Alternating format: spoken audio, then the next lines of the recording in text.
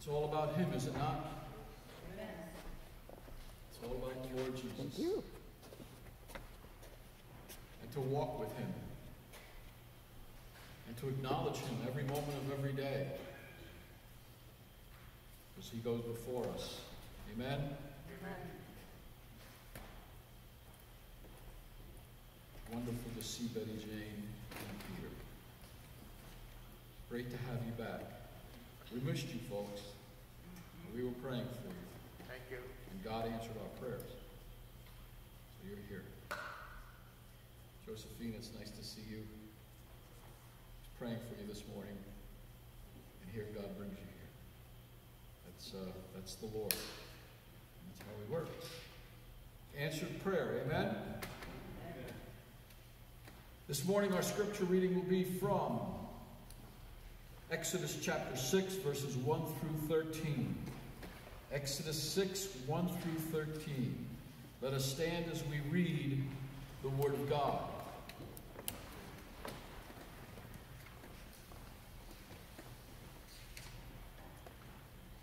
But the Lord said to Moses, "Now you shall see what I will do to Pharaoh. For with a strong hand he will send them out, and with a strong hand he will drive them out of his land." God spoke to Moses and said to him, "I am the Lord. I appeared to Abraham and to Isaac and to Jacob as God Almighty. But by my name, the Lord, I did not make myself known to them. I also established my covenant with them to give them the land of Canaan, the land in which they lived as sojourners. Moreover, I have heard the groaning of the people of Israel, whom the Egyptians hold as slaves, and I have remembered my covenant. Say therefore to the people of Israel, I am the Lord, and I will bring you out from under the burdens of the Egyptians, and I will deliver you from slavery to them. And I will redeem you with an outstretched arm, and with great acts of judgment. I will take you to be my people, and I will be your God. And you shall know that I am the Lord your God, who has brought you out from under the burdens of the Egyptians.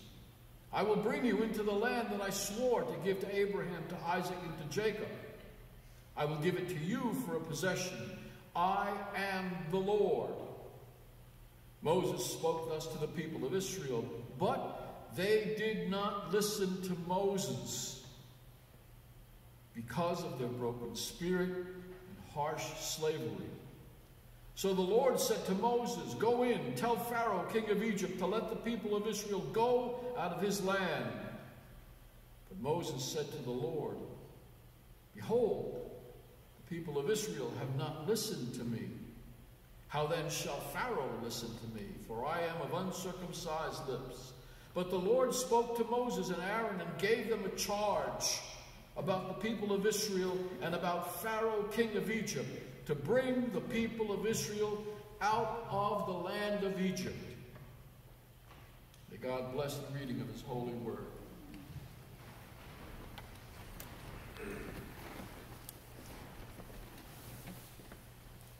It's interesting how God reveals himself to us as we walk along with him. Notice in the reading that we just read, he revealed himself to Abraham, Isaac, and to Jacob as God Almighty. In the Hebrew, that is El Shaddai, God Almighty. El is God. Shaddai in the Hebrew means mountain. And you put them together and you have the strong one, El Shaddai, the strong God. And he revealed himself in the beginning to them as the strong one.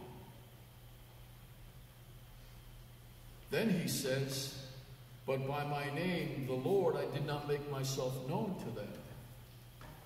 If you read in your Bibles, you see the word Lord there is all capitalized, and you know that that stands for God's name of Yahweh. Yahweh, Jehovah. He did not make himself known to Abraham, Isaac, and Jacob in the beginning as Jehovah, Yahweh. Yahweh is, I am the one who is. I am the one who is, and I will redeem you. And that's how he revealed himself later to the people of Israel. I will redeem you. I will bring you out. And that's what God does. God redeems us. He brings us out of the world. Just like he brought Israel out of Egypt. God is a redeeming God, a strong God. And he has the ability to pull us out from the world if we'll give ourselves to him. Amen? Amen. We're going to continue our study. This is the title of the sermon, The Days of Daniel, Part 2. The Days of Daniel, Part 2. We covered a week or so ago the recipe for disaster. We're talking about Daniel and how Nebuchadnezzar and the Babylonians went into Jerusalem, went into Israel, and they captured the people. They killed Jehoiakim, and they brought these people back to Babylon. We talked about the recipe for disaster. Why did this happen to the nation of Israel? There's a number of things we covered last week. Number one, disobedience. They were disobedient to the word of God. God had clearly revealed to them that as Israel, his people, when they came out of the land, they were no longer to have slaves, but they did the religious thing. And so when they went into the temple on the 7th year, they released their slaves. And then as soon as they got outside the door, they enslaved them back.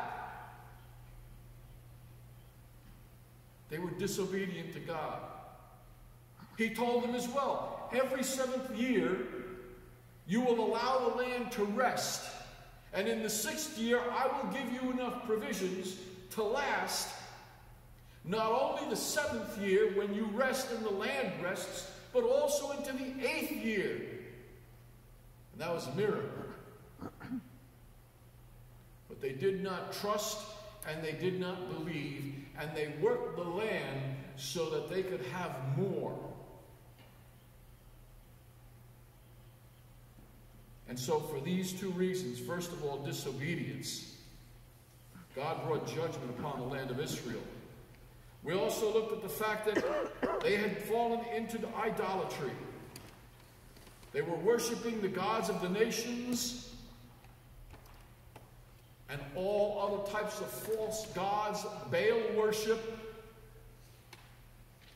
following the abominations of the nations, we read in 2 Chronicles. And God persistently sent to them prophets to speak to them and to tell them.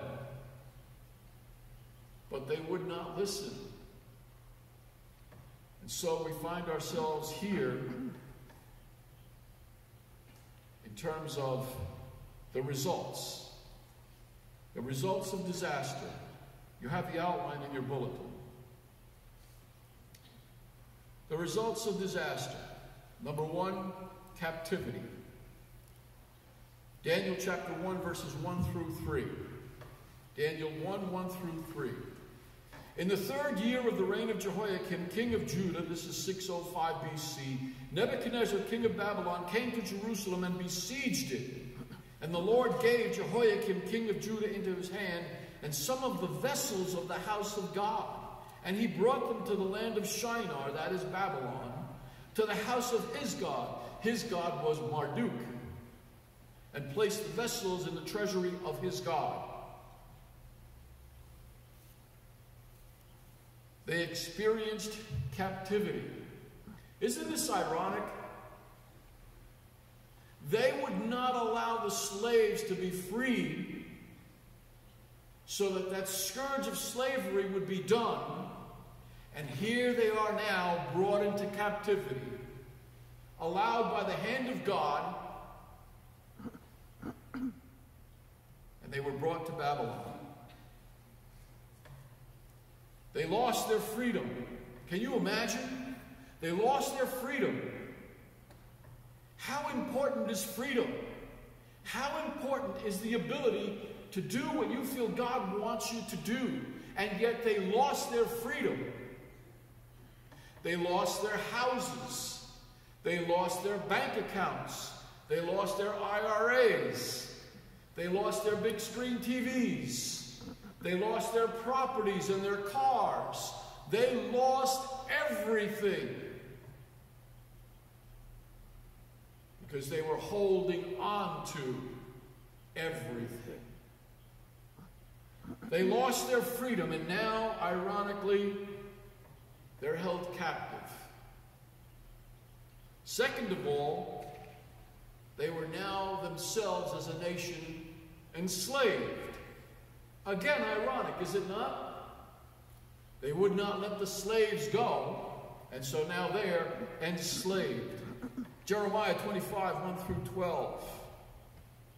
The word that came to Jeremiah concerning all the people of Judah in the 4th year of Jehoiakim, the son of Josiah, king of Judah.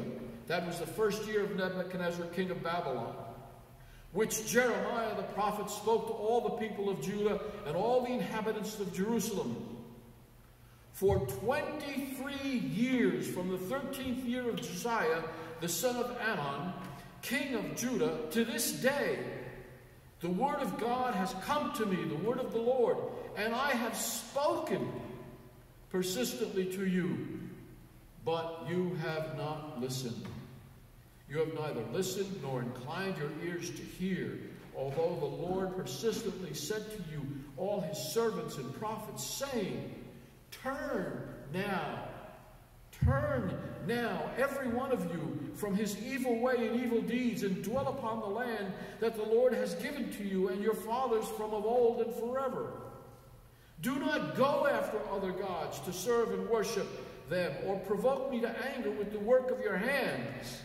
They were literally making these idol gods. Then I will do you no harm. Yet you have not listened to me, declares the Lord, that you might provoke me to anger with the work of your hands to your own harm.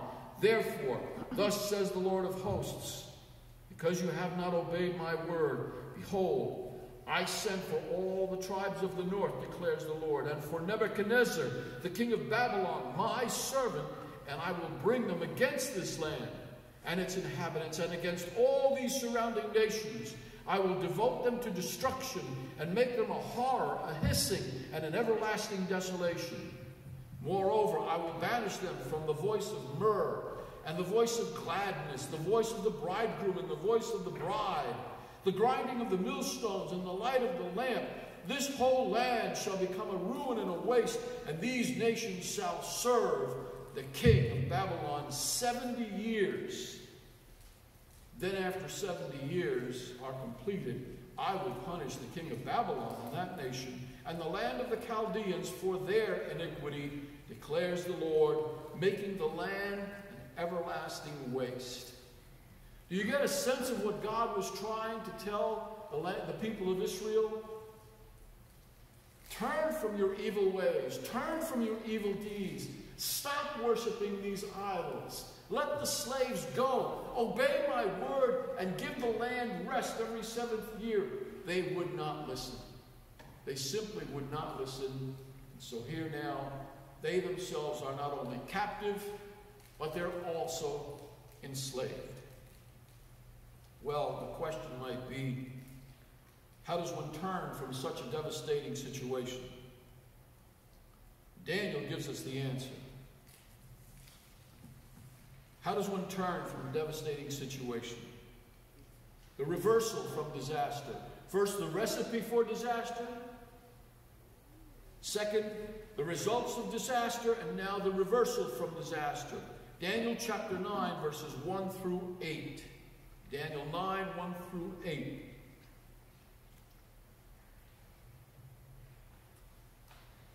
In the first year of Darius, the son of Ahasuerus, by descent a Mede, who was made king over the realm of the Chaldeans.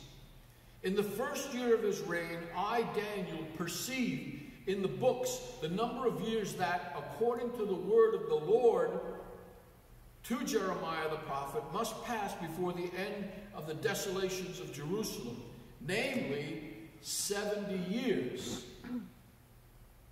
Then I turned my face to the Lord. Notice what Daniel does. They're in captivity now. The people are enslaved. They've lost everything. And what does Daniel do? Verse 3, I turned my face to the Lord, seeking him by prayer and pleas for mercy with fasting and sackcloth and ashes. Daniel turns to God. Daniel is praying, and he's praying and pleading for mercy. Verse 4, I prayed to the Lord my God and made confession, saying, O Lord, the great and awesome God who keeps covenant and steadfast love with those who love him and keep his commandments. We, he says, we, not they, but we have sinned and done wrong and acted wickedly and rebelled, turning aside from your commandments and rules. We have not listened to your servants, the prophets, who spoke in your name to our kings, our princes, and our fathers, and to all the people of the land. To you, O Lord, belongs righteousness, but to us open shame. As at this day, to the men of Judah, to the inhabitants of Jerusalem, and to all Israel, those who are near and those who are far away, and all the lands to which you have driven them because of the treachery that they have committed against you.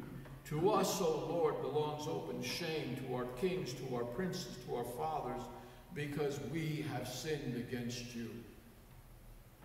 Do you hear the heart of David? Do you hear where he's coming from? He's filled with remorse. He's filled with remorse and begs for forgiveness. And that's the first ingredient to turn around a devastating situation. It's not enough to walk down an aisle. There must be remorse. Daniel is praying here. He's pleading with God. He's fasting with sackcloth and ashes. And he says, we have sinned as a corporate body. Remorse, the first ingredients. Second of all is repentance. Remorse is necessary, but so is repentance. Daniel chapter 9, verse 9 through 19.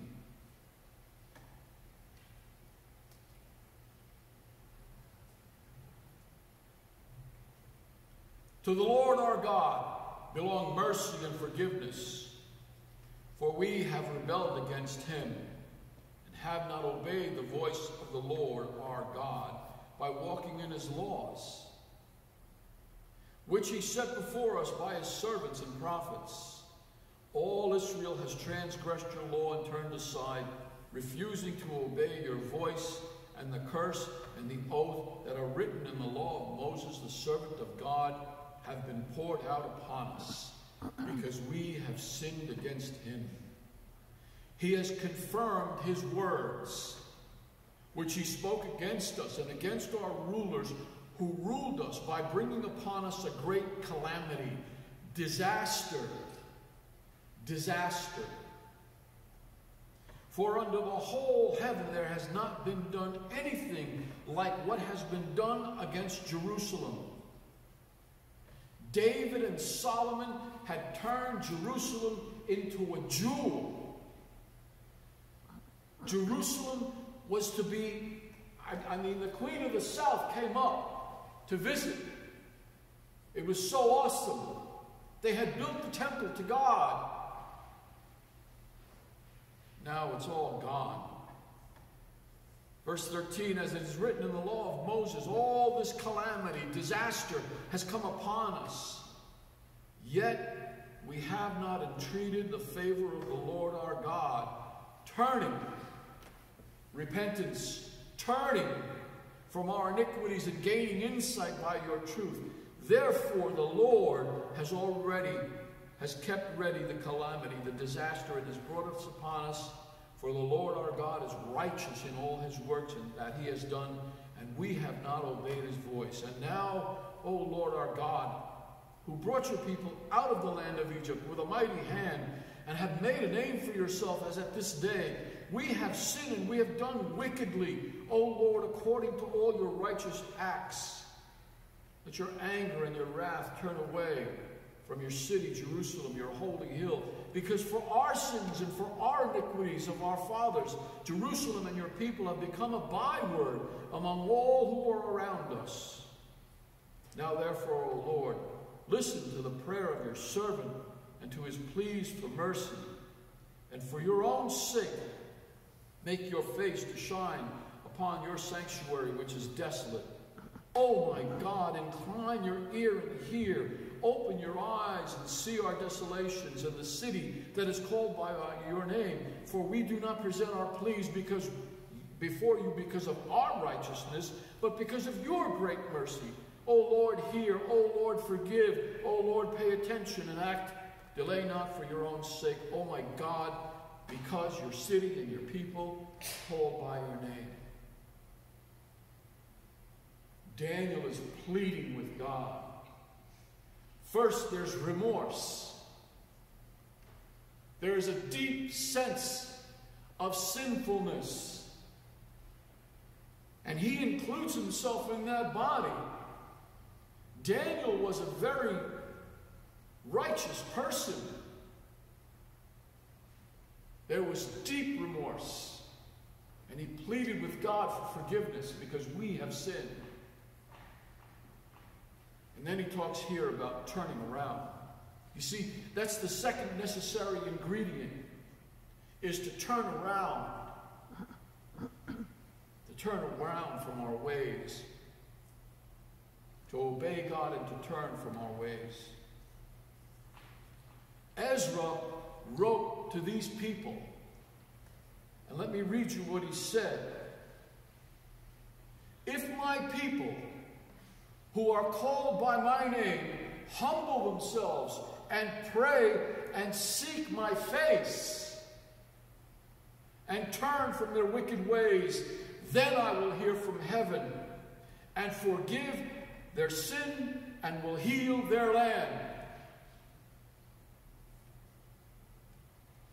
God calls us not to seek for liberty, not to seek for freedom from enslavement, not to seek any of those things. The primary thing that God says here for us to seek is his face. To seek him. To seek his face. To come before him on a daily basis. We sang the song, beautiful song, A Closer Walk with Thee, Lord. To walk with Jesus. To walk with God moment by moment by moment. Asking God to cleanse us from our sin. Asking God to make us more like Jesus Christ. And that's God's desire from the very beginning. Here, Jerusalem and the Israelites have been taken captive, and they lost their freedom because they disobeyed. They wouldn't hear. But God says, if my people will humble themselves, and that's difficult for us, is it not? We live in a society, in a country that is built on pride. Look at me. Look at me. Look at all I have. Look at what I possess. God says, no. God says, seek my face, and I will heal the land. Ladies and gentlemen, we all understand and know where we as a nation are today, do we not? We're all aware of what's going on. And yet God says, if we Those who belong to him will seek his face, humble ourselves, be remorseful, be repentant, turn to him. He will heal our land.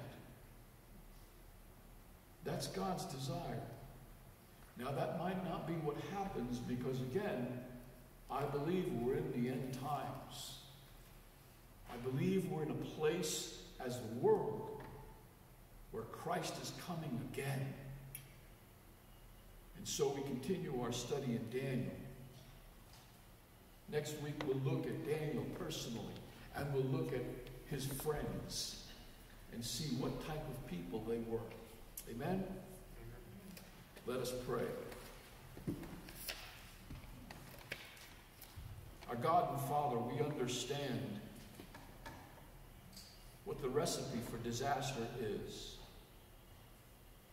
Disobedience and idolatry. I pray for our nation. I pray for this country where there are millions and millions of your children who are praying, Lord, the recipe is disobedience and idolatry, and we see it all around. The results, captivity, oh Lord, and enslavement. And so much of our nation is enslaved to those things that are dishonoring to you.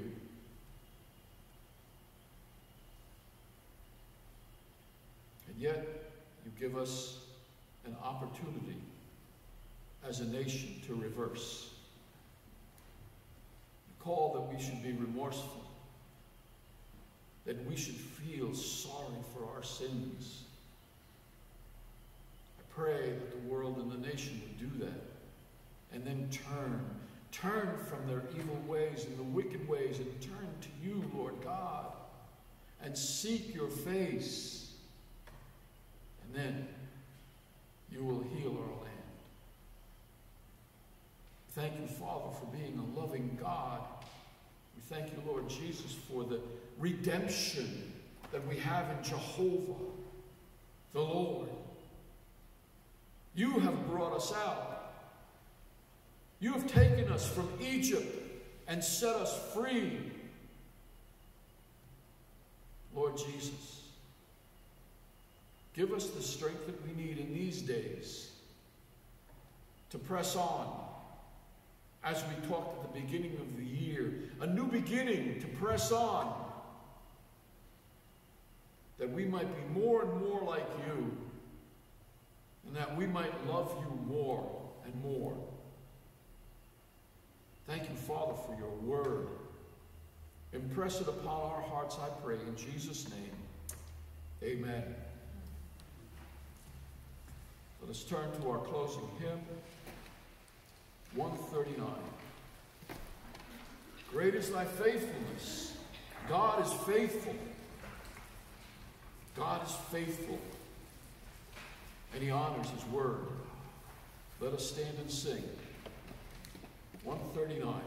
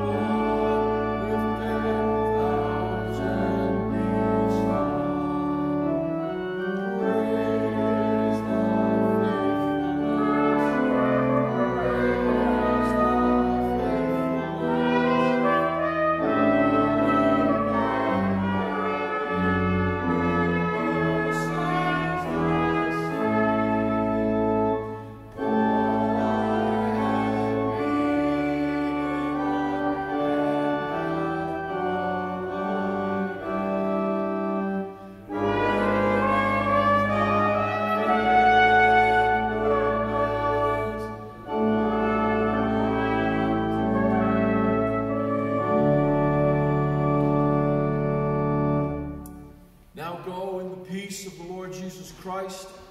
May he fill you to fullness with his Holy Spirit.